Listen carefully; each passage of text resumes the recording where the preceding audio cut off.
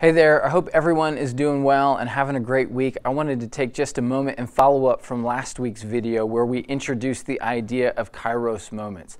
Like I said in last week's video, this idea of Kairos moments has been wildly helpful for me in learning how to pay attention and participate with the activity of God in my life. And oftentimes when I talk about this concept with people, one of the questions I hear is, Brian, how do I know? How do I know that I'm experiencing a Kairos moment? And we said last week that one of the things to pay attention to are moments when life feels disrupted or moments when life feels out of control, because oftentimes in those moments of disruption or lack of control, God is able to move in and build faith and sow the seeds of faith in our own heart.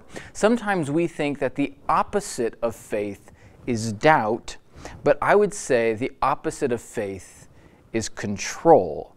Thinking like, I'm the master of my destiny. I'm the one who calls the shots. I'm the one who makes decisions. And so when life feels disrupted and when life feels out of control, we said last week, that doesn't necessarily mean God is causing the disruption, but He's present in the disruption to extend the invitation, hey, follow me.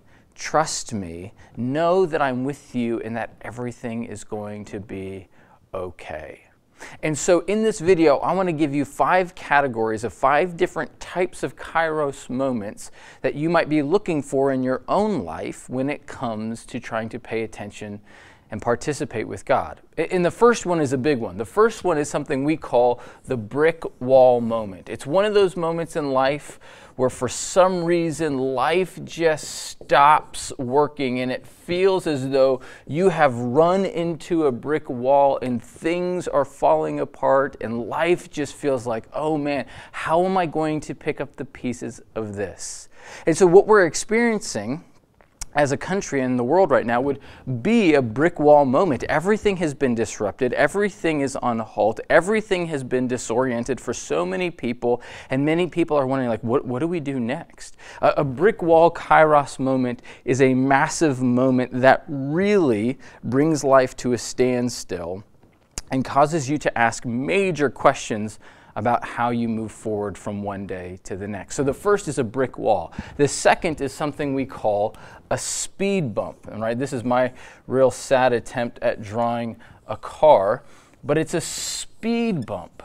It's one of those moments in life that seems to happen repeatedly. It's like if you can think about driving through a neighborhood and every 50 yards there's a speed bump. It's one of those things that just repeatedly happens in life that gets your attention, that causes some discomfort. Maybe you find every Tuesday when you get home from work, there's this anger that bubbles up in you. Or maybe you find once you hit a certain time of the year, maybe it's the start of a new school year, there's anxiety that's present with you. Or maybe every time you hit the holiday season, there's all this fear about connecting with family. Those repeated moments in life oftentimes are moments when God is present with us, trying to get our attention to engage with Him. So a speed bump moment would be a moment that is a repeated moment that you find there's a pattern there where every time you experience the same situation, you have a similar emotional reaction.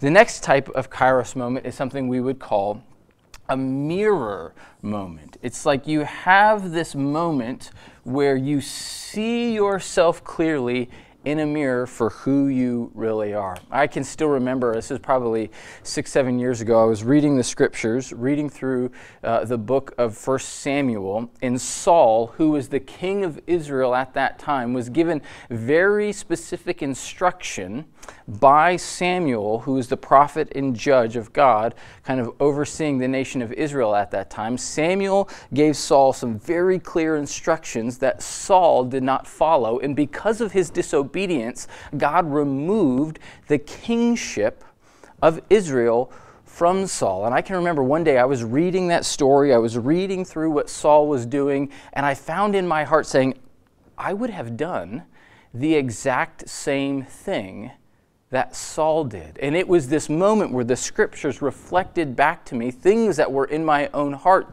this disobedience that was present there, that I would have done the same thing Saul did. if I was in that moment. And so it was this clear reflection of who I am and sometimes what lies within. And so a mirror moment is one of those moments where you begin to see yourself clearly for maybe areas in your life where you need to grow in faith or trust or obedience. And so you have a brick wall moment, you have a speed bump moment, you have a mirror moment, and then another one we call a vision moment. And so this is my attempt at drawing some binoculars here, right? Because binoculars help you see into the future. They help you see what's coming down the line. And so maybe God at some point gives you clarity on like, hey, this is what's coming next for you. This is your next step in life. And I can remember when we moved from Atlanta to Milwaukee, there was a clear moment where it was like God was saying to us, hey, we're moving you on. I'm moving you on to a new season of life. I'm getting you ready to move elsewhere. There's a new calling I have for you. And at that time, I didn't know the specifics of what it was, but it became clear to our family that God has something else for us in the future, and we now need to pay attention to what that is to discern and discover that. And then the last moment is what we call a moment that would maybe be sublime. And this is just a little flower to represent the beautiful things of life. The joyful moments when you welcome in a new child to your family, when you celebrate a birthday, when you have a victory over, some sin in your life, or you just have a great experience in life that you're like, oh, this is the good stuff of life. Those good things are good gifts from God. And so as you practice paying attention, it's helpful to have some categories as to what am I looking for when I'm trying to pay attention to God's activity in my life.